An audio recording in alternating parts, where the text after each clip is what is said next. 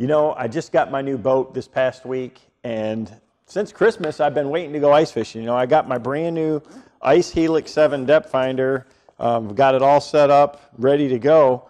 The problem is here in Michigan, we just haven't had any ice yet. I just can't wait to get to use this thing. I mean, the awesome thing about this Helix 7 is, first off, is it's, you know, got a GPS with it that I can use my LakeMaster HD map on. So if I get out on the water and you're walking out on the ice, it's hard when, even on a small lake, you know, to be disoriented, to know where the drop-offs and things are at. So with that LakeMaster map, you know, I can go right to, you know, the breaks, the bays, the cuts, the inside turns, things like that, and get really, really close.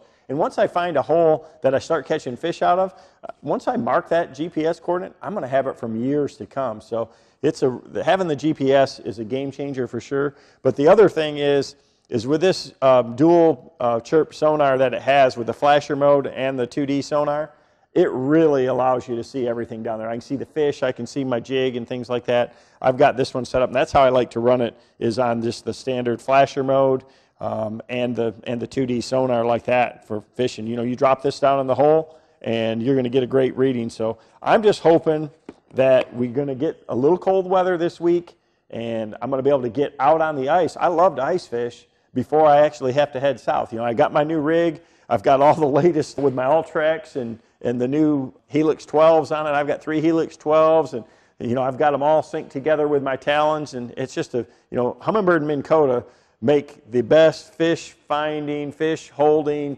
boat control tools that you have. But for ice fishing, this right here is the cat's meow, because it just has all of those features built in. You know, unbelievable sonar, match that with GPS, with LakeMaster mapping, makes you really efficient. I'm not spending a lot of time drilling holes. I'm spending more time fishing where the fish are at. So hopefully we can get to use it this weekend.